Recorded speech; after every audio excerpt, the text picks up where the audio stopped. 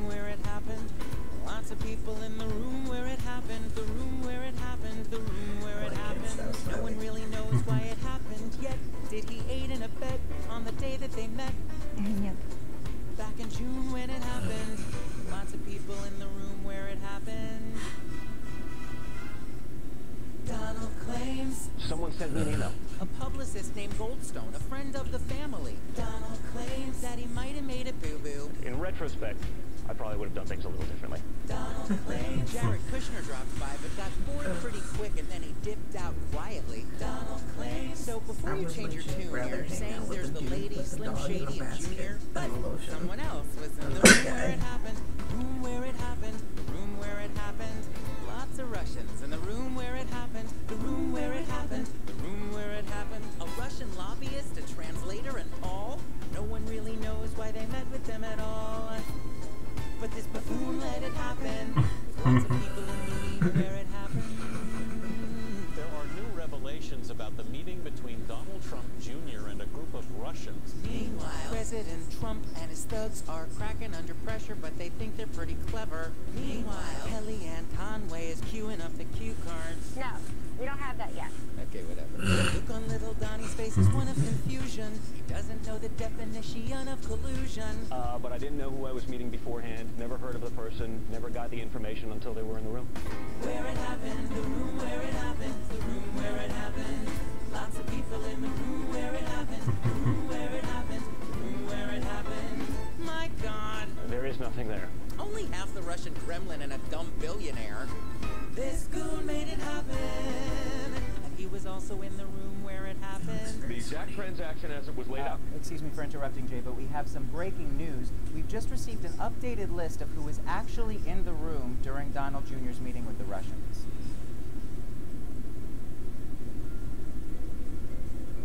This is going to take a while. So forgive the slight disruption, but you finally got caught, and since there's been some light corruption, there's some questions that we've got. Like your daddy, I assume he was aware of the room? Were these other Russian luminaries there in the room? Joseph Stalin? In the room. How about Putin? In the room. How about Anna Kournikova, Woody Allen, and Rasputin? How about Ivan the Terrible? Yeah. Mikhail Baryshnikov? Boris and Natasha, Mila Kunis? How about Gorbachev? Catherine the Great, Prime Minister of Russia? Anastasia? Why? So many people in the room where it happened, the room where it happened. Why do they continue to disguise interactions with lies and distractions? Lots of people. Why? Where it happened. Why were they in? Lots of Russians in the room where it happened. Why?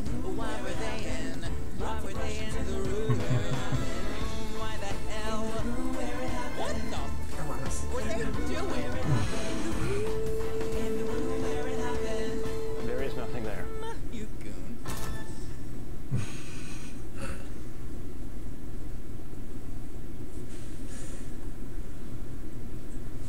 Oh my God.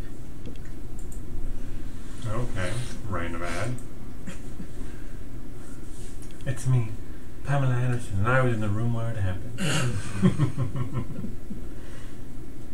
So what did you think? It was clever. It always is. David says, I've listened to that song too many times. I can't do it They anymore. play that soundtrack so much. What did you think? Are you serious? It was good. Okay. If you want to talk to him, you can go through me. Why? Because all you... Because you don't belong in the room where it happened.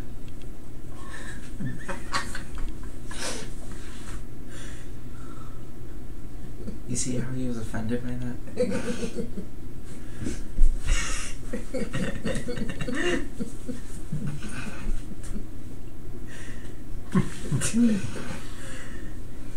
Anyway. I like how this is like so tame compared to Trump now. Yeah. They're like, your son met with some Russians and probably may mess with his election. And I was like, Trump is defunding the postal office, but we won't defund the police.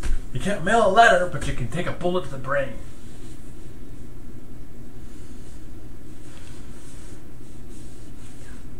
I hate our country so much. Dude, Spit on me. it's frustrating. Because it's like, there's so much potential in our country to be so great, but it's not right now.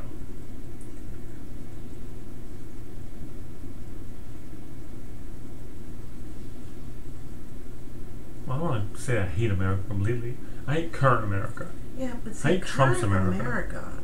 is the America that was always there. It just was hidden better. But do you think that we don't have America doesn't have the potential to be a much better country? Can a lot of people die first? Especially the hateful ones? And especially the Karens.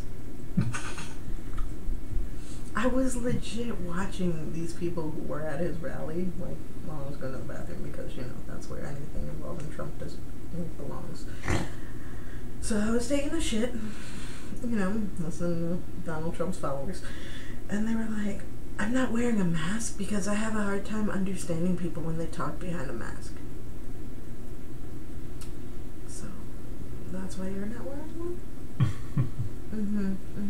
Or how about the guy who said, God has me, he'll take care of me, and if I die, well, then I die. Can we just, like, really, like, those people have always existed, and they've always had a lot of power in this country, and it's only now that everybody's, like, seeing it for what it really is. And that's why, like, everybody's, like, pissed off, because it's like, pissed off and too. it's like, I don't even want to say America has the potential to be great, because honestly, I feel like maybe after our generation is gone, maybe then it'll be great, because it'll be Julius's and Clara's generation where they're like, this was all fucking stupid, and I don't understand why anyone would ever act like this. Like, I don't think we're part of the problem, but I think a lot of the people that, like, are around now are.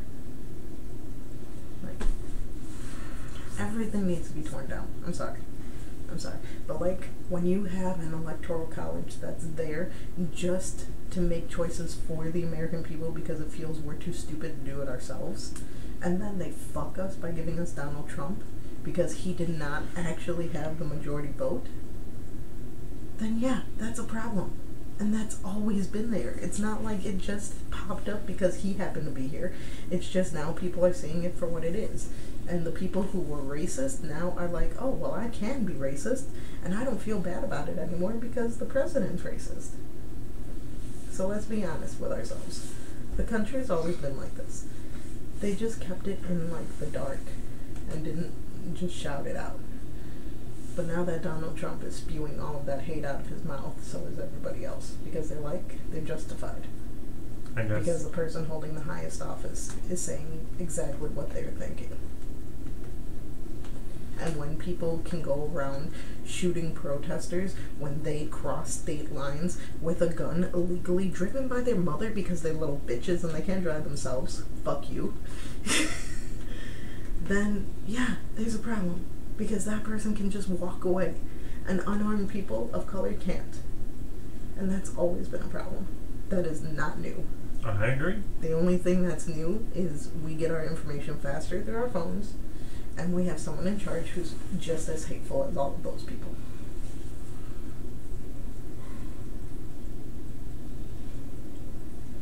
David's like, but it was so peaceful before, when I lived in Oak Park, and everybody looked like me. And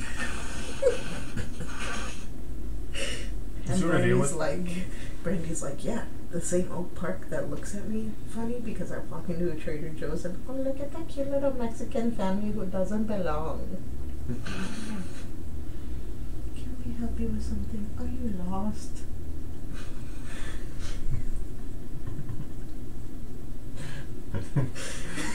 Two things. One, that lady didn't say shit to you. Don't be good. She said it with her eyes, let's be honest. You really don't think we get looked at differently when we go over We do. there? Why did I get so pissed off at that woman and, like, step between and give her the whole, stink eye? That's how you communicate in Oak Park. That's how you communicate in Oak Park. Give me the stink eye. We communicate very differently down here. I know.